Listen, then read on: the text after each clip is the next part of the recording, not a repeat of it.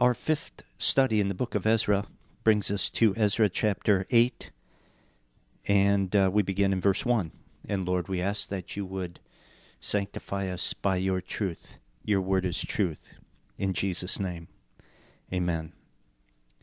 These are the family heads and those registered with them who came up with me from Babylon during the reign of King Artaxerxes. Now, I'm not going to read the next 13 verses because it's just a list of people. I want to skip down to verse 15, where Ezra writes, I assembled them, all these people, at the canal that flows toward Ahava, and we camped there 3 days. When I checked among the people and the priest, I found no Levites there. And no Levites is bad news for these returnees to the land of Israel. That's real bad news, especially for the priests. And that's because the Levites were the priest's assistants. They did the heavy work around the temple. They also did some of the teaching. So, this puts the priest in a very difficult situation.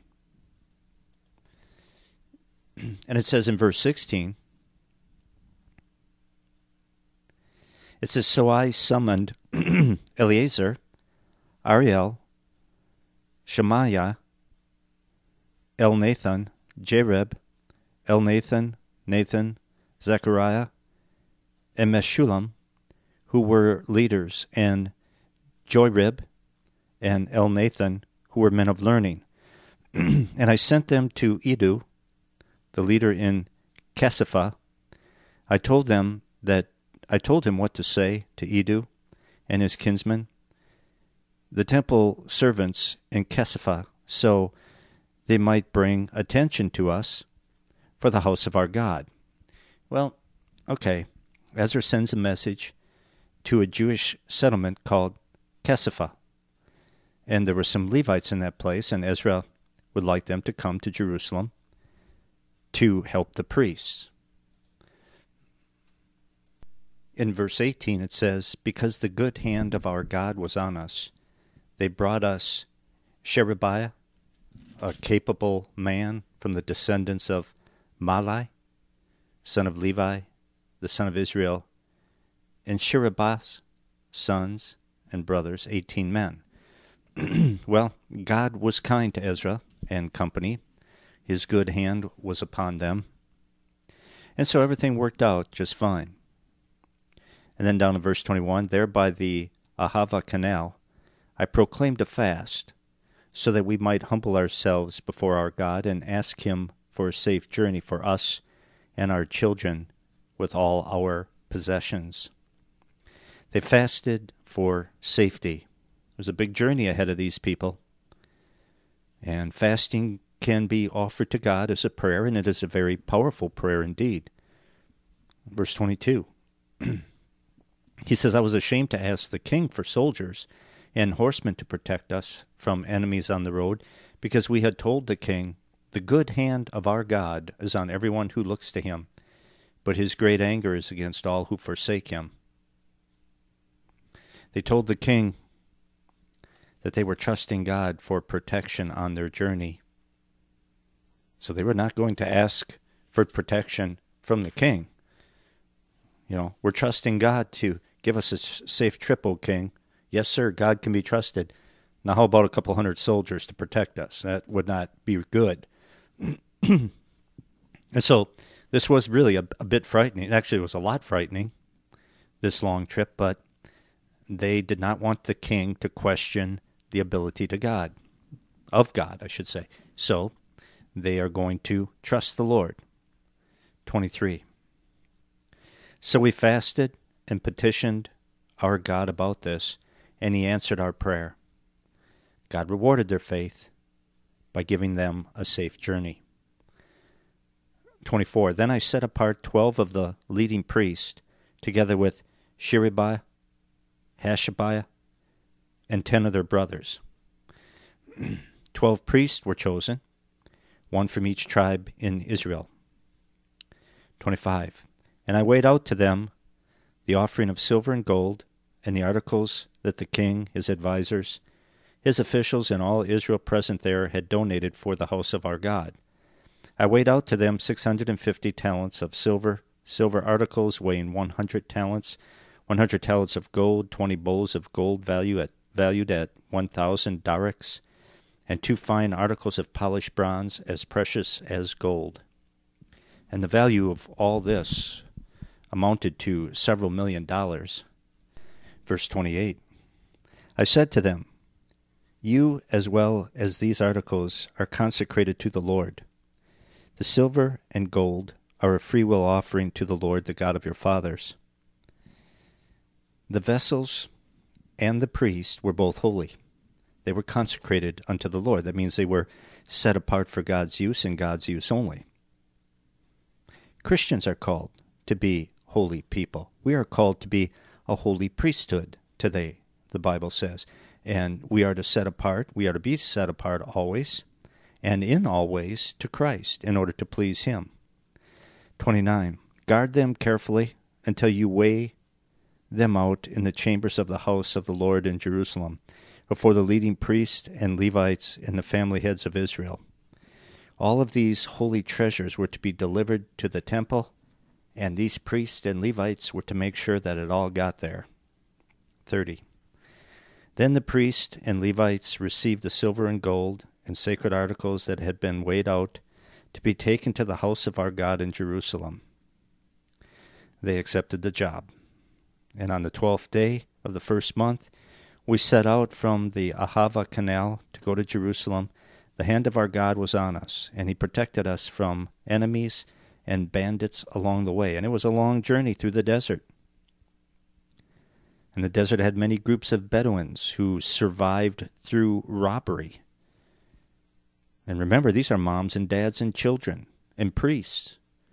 There were no soldiers protecting them. God's hand guided them, and He was a shield for them as well. 32. So we arrived in Jerusalem, where we rested 3 days. And they needed a rest, because this was a 1,000-mile journey from where they left originally, and it took them 4 months. 33. On the 4th day, in the house of our God, we weighed out the silver and gold and the sacred articles into the hands of Meremoth, son of Uriah, the priest. Eleazar, son of Phinehas, was with him, and so were the Levites, Jozabad, son of Jeshua, and Noadiah, son of Benui. They transferred the wealth, notice in front of witnesses, to ensure that everyone knew that it was all handled properly. Verse 34.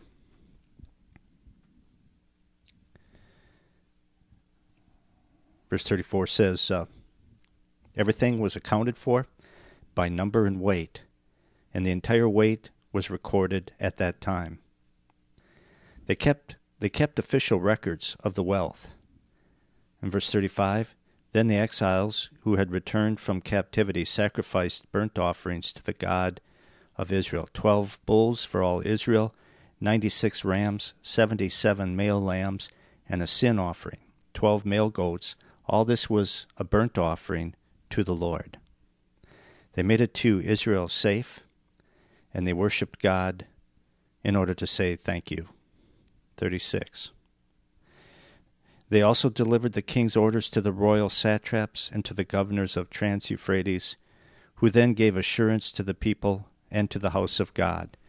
So the Persian officials in the Holy Land helped the returning Jews with whatever they needed. They were very good to them, and that was, of course, by order of the king of Persia, who really was on God's side and on the Israelites' side at this point.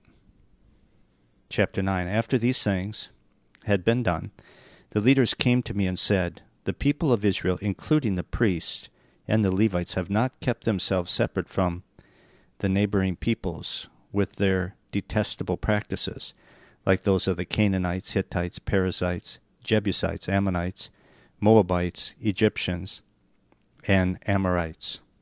The Israelites were once again slipping into sin. And it wasn't an occasional sin either. They were practicing sin like the heathens. 2. They have taken some of their daughters as wives for themselves and their sons, and have mingled the holy race with the peoples around them. And the leaders and the officials have led the way in this unfaithfulness. Israel was supposed to be a holy nation, totally dedicated to God. But they were marrying the heathen and corrupting the race, spiritually speaking. I mean, the issue here wasn't interracial marriage. That wasn't the problem at all. It was a spiritually mixed marriage. That was the problem, believers and unbelievers. That's what God prohibits. Verse 3. When I heard this, I tore my tunic and cloak, pulled hair from my head and beard, and sat down appalled. And all these actions were signs of grief and signs of righteous anger also. Ezra is almost in shock, it seems like. Verse 4. Then everyone who trembled at the words of the God of Israel gathered around me because of this unfaithfulness of the exiles.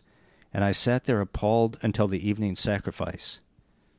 Ezra is overwhelmed with grief as he thinks about the sin of the people and the possible wrath of God because of it.